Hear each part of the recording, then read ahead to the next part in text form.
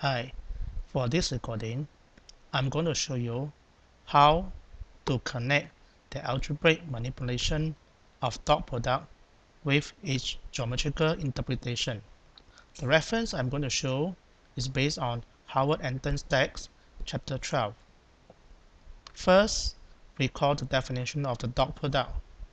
Suppose I have two-dimensional vector u is u1 and u2, v is v1, v2. Then the dot product of u and v, written as u dot v, is equal to u1 v1 plus u2 v2. We can also extend it to vector in three-dimensional space.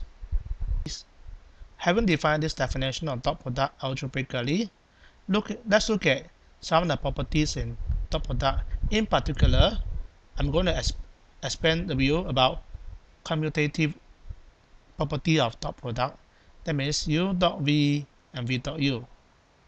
Property A, actually also property D. The length of vector v is v dot v. Let's look at how I do A and B for vector in two-dimensional space. First of all, for part A, to show you why u dot v is equal to v dot u.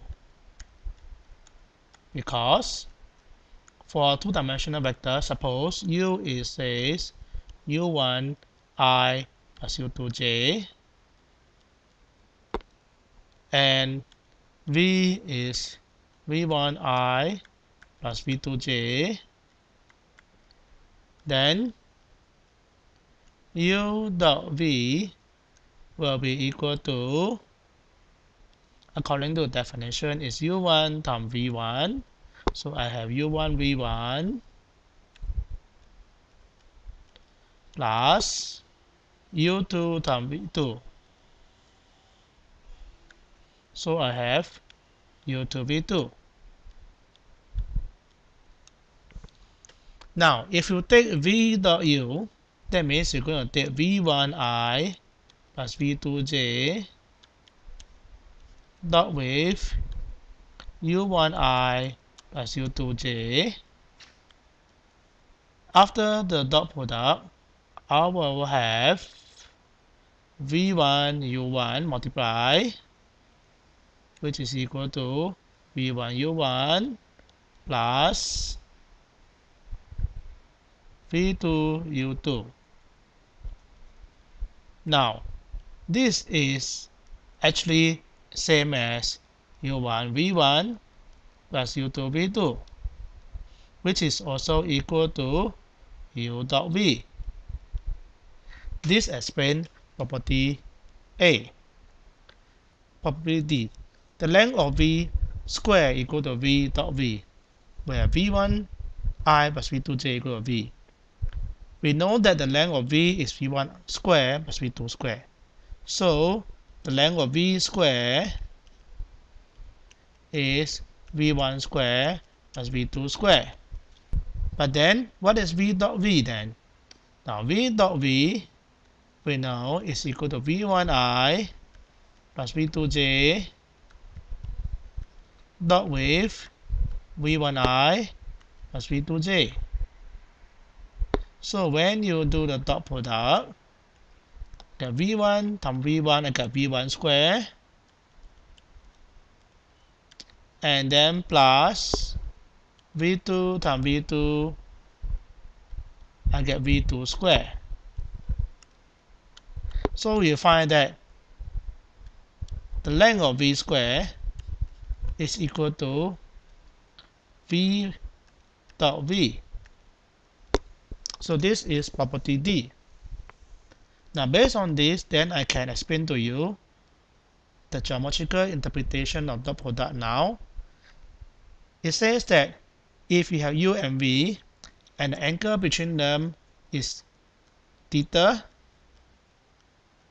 then cosine theta is u dot v over the length of u times length of v. And in fact, if we rearrange them, we have an important definition. Say u dot v is equal to the length of u, the length of v, cosine theta. And this is the geometrical interpretation of the dot product. Let's examine why this is so. Suppose I have two vectors u and v given in the diagram. Then the third side will be v minus u because u plus v minus u give you v. We use a property of a triangle. If the angle between u and v is theta, for a triangle, the length of v minus u square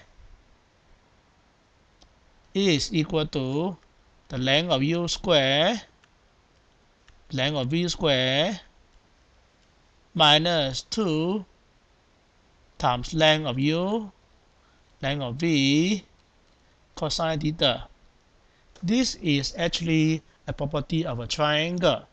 If you have a triangle, let's say angle theta A, B, C, then C square is equal to A square plus B square minus 2AB cosine theta, and this is called the law of cosine.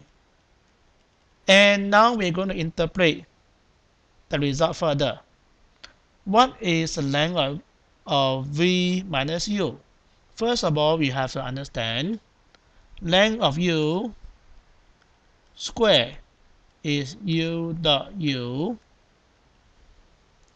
Length of v square is v dot v. So how about length of u minus v square? So you know this will be u minus v dot with u minus v by using the property d. Right? By using the property d I mentioned there, d is this one. So actually using property d, I know the length of u minus v square is u minus v dot u minus v. And now we distribute the dot product. I get u dot u now, and I get u dot u minus u dot v, u dot v minus v dot u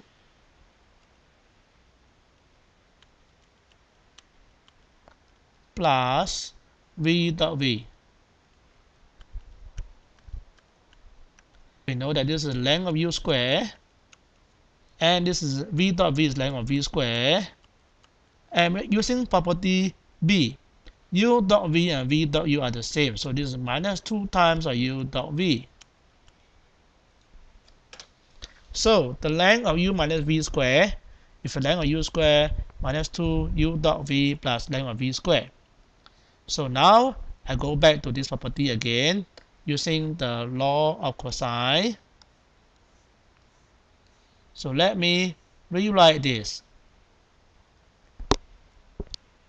Equation on the left hand side is the length of u minus v square, the length of u square plus the length of v square minus 2 length of u, length of v, cosine theta, where theta is the angle between u and v. And we find out just now earlier, in terms of dot product, this is the length of u square minus 2 times u dot v as the length of v square.